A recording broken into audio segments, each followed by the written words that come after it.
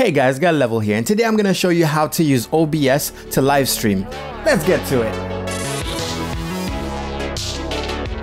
So, OBS, or Open Broadcaster Software, it's a program that you can use to live stream to different platforms such as Twitch, Facebook, YouTube, and many more. So today I'm gonna show you how to get started with OBS. Of course, the first thing you need to do is download OBS. So you can find OBS in obsproject.com, and it will give you this front page right here where you can just click download OBS Studio. If you are on a Mac, I don't know where the option is. Oh, Mixer. You can also stream to Mixer. So you just click OBS, download OBS, and it will give you the option right now. There we go.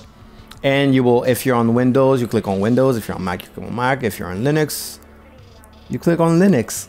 Now, there's a whole bundle when you download this program. So make sure you install every single thing that is in this bundle, because otherwise you're gonna have some missing plugins that you will have to install later. It's not a huge problem, but I get people coming to me telling me, oh, this thing, I don't have this option. Well, it's because you didn't install it properly.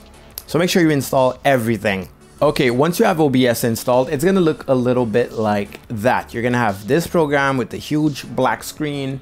And yeah, it's very minimalistic. I really love this program. It's in my opinion, it's the best program for live streaming. Okay, bottom left you will see something called scenes. That is a list of your scenes. I will explain what that is to you. And then sources, and then mixer. Okay, so scenes are scenes.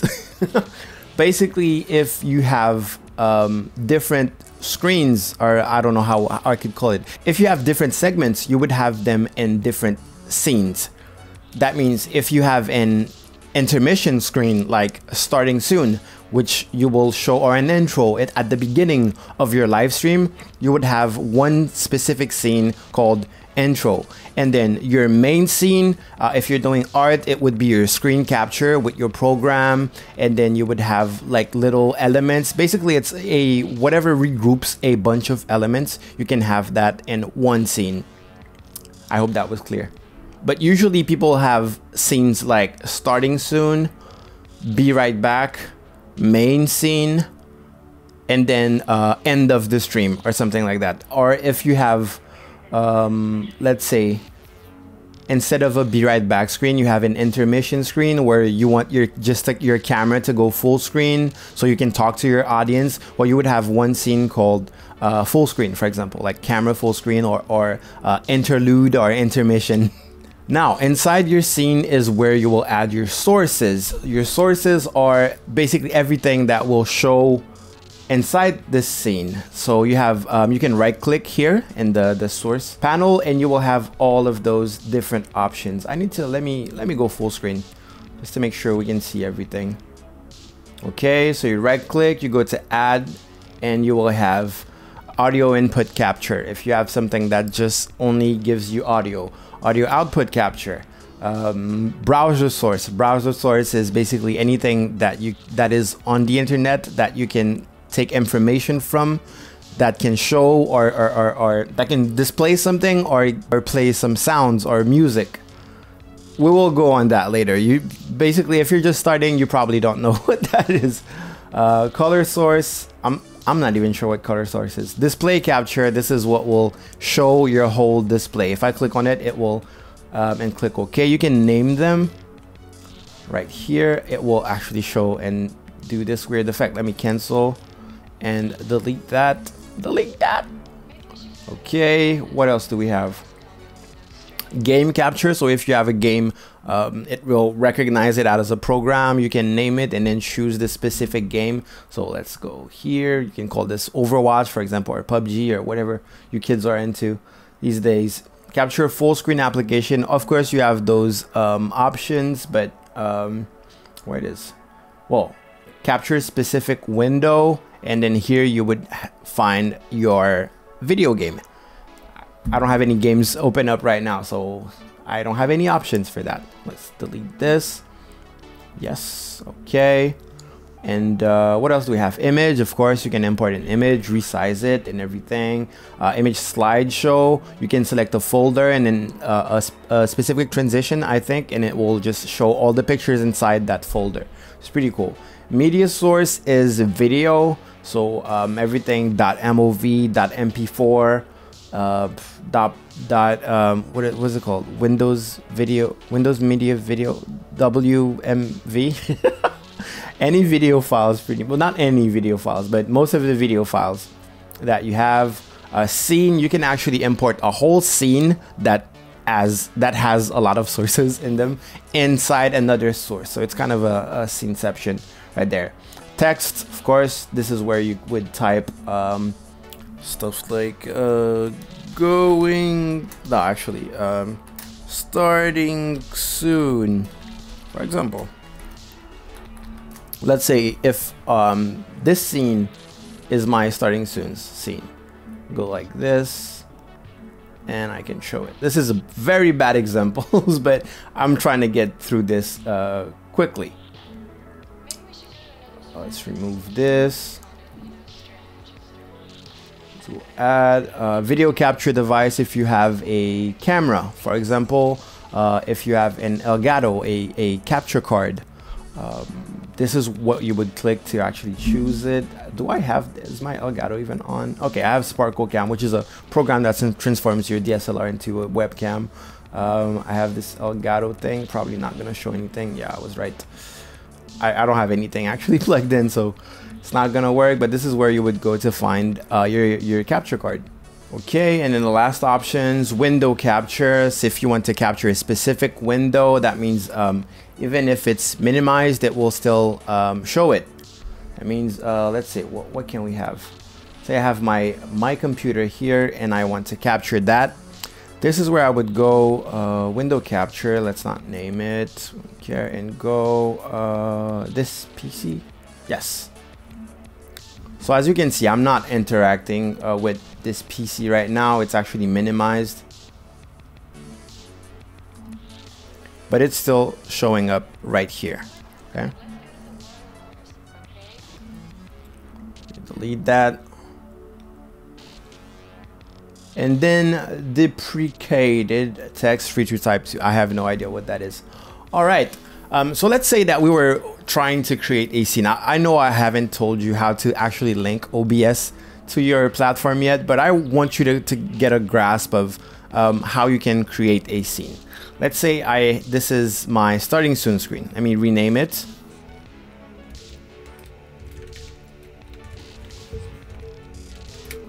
Okay, so this is the intro to my live stream. Every time I'm going live, the first thing that's gonna pop up is that exact thing. I'm gonna have this as a background image.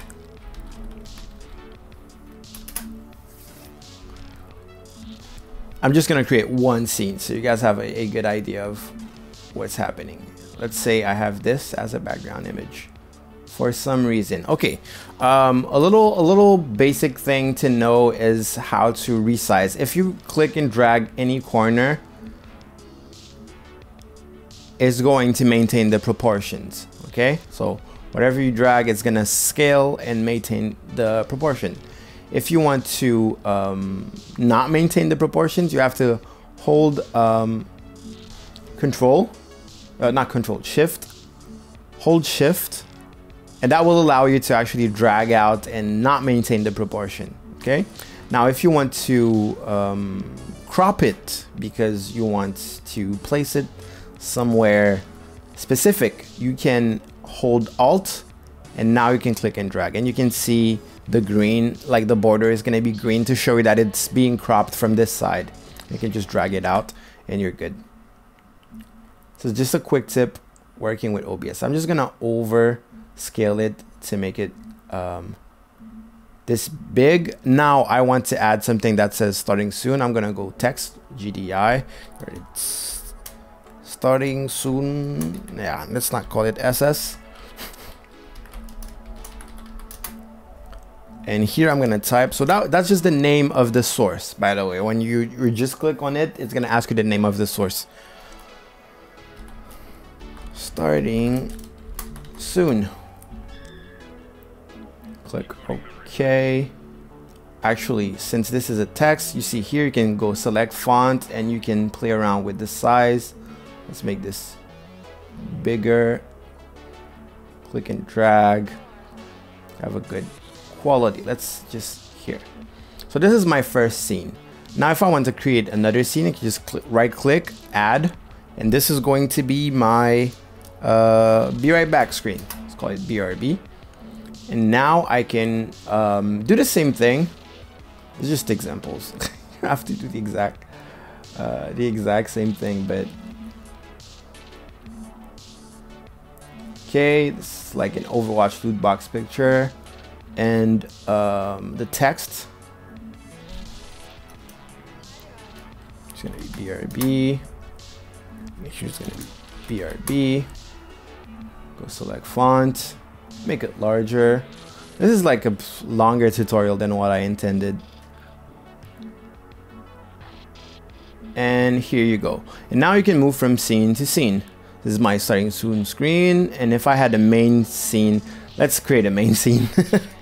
Let's call this main scene. Let's say that your live stream are all about capturing what's on your screen.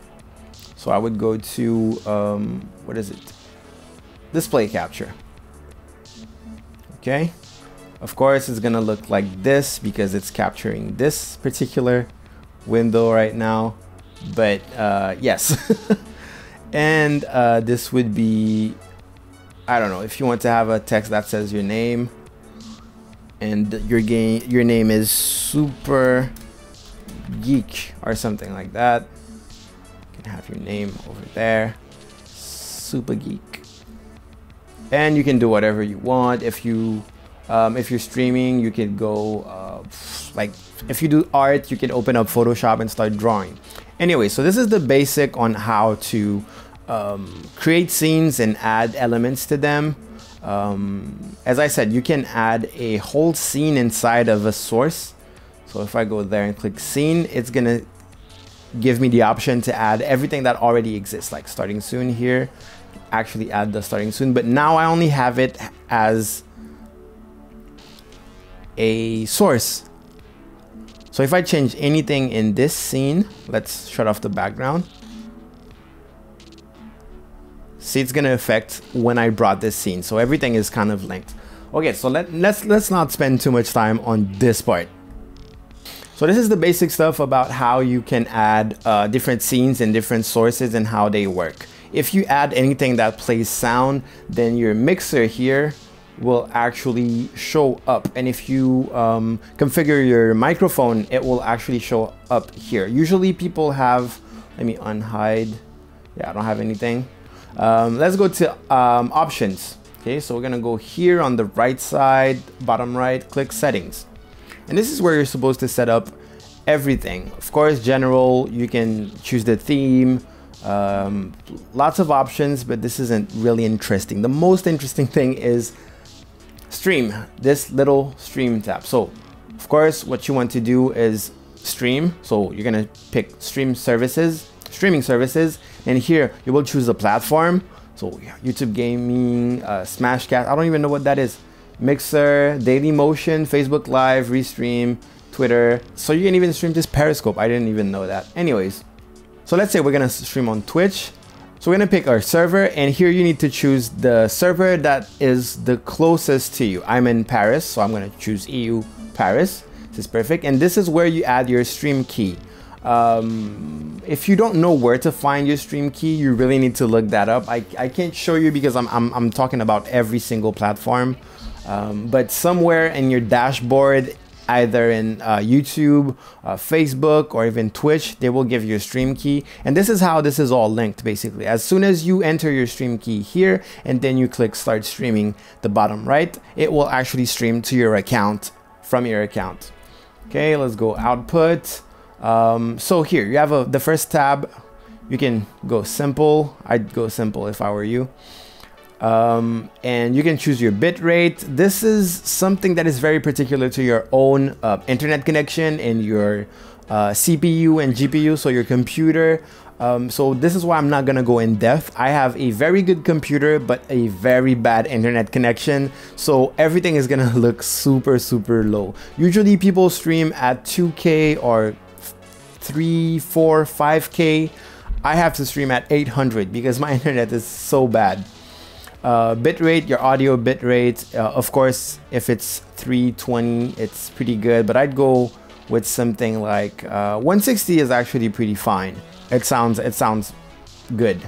And then here you have the recording, because you can also record with OBS. You can even record while live streaming. And then here you can have like the recording path, so where the file is gonna go. Recording quality, same as stream, or you can have it high quality, medium files. It gives you basic compression and then recording format. As I said, you should look up some settings on Google for your specific setup. If you have really good internet but a bad computer, or if you have a good computer, bad internet, or if you have good internet and good computer, good for you. Look it up. I cannot show you because it's something very, very personalized, very, very custom. And here you have audio, the simple rate, video.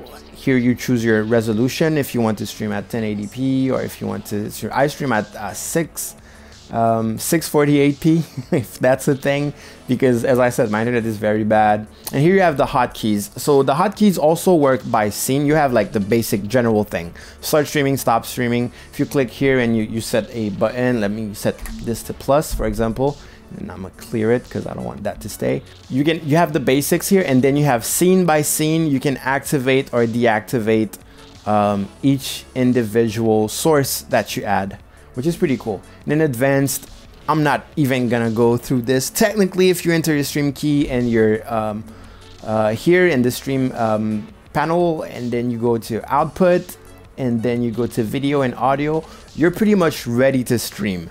Just make sure that you have the right settings for your setup. And then you can go here to click start streaming.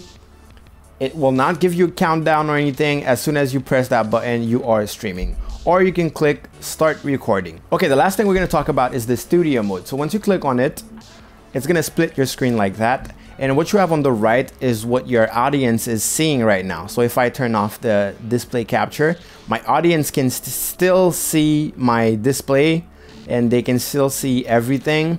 But this is the modifications that I'm doing. Like I can edit my sources and my scenes without my audience seeing it. So that means if there's something that you want to add or remove from your scene, you can basically do that without your audience watching you manually turn off stuff. So it's pretty cool. And then once you're done, you can just click on studio mode again, and then boom, it will go back and all the modifications are applied. So that's it, guys. This is all the basics, everything you need to know to stream with OBS Studio. There was an old version of OBS that is now called OBS Classic. Don't use this version. It's very different. It's like super different, but it's pretty different in a way that so much more has like improved with time with OBS Studio, and they've made it to be a more stable program. So do yourself a favor, uninstall OBS Classic, install OBS Studio. If you were waiting to do the transition, do it now. Please, just do it. Okay, so if you guys have any other questions, keep in mind that I have a bunch of other videos on how to actually add overlays, how to add your camera. I have something called the BitBoss that you can add. I do have a lot of videos on how to do stuff with OBS, so I advise you to go check them out. And if you have any questions, leave them in the comment section below. I will see you guys next time. Please leave a like if you enjoyed the video, subscribe if you're new, and I will see you next time. I think I said I will see you next time at least 3 times. I will see you next time. Get level out.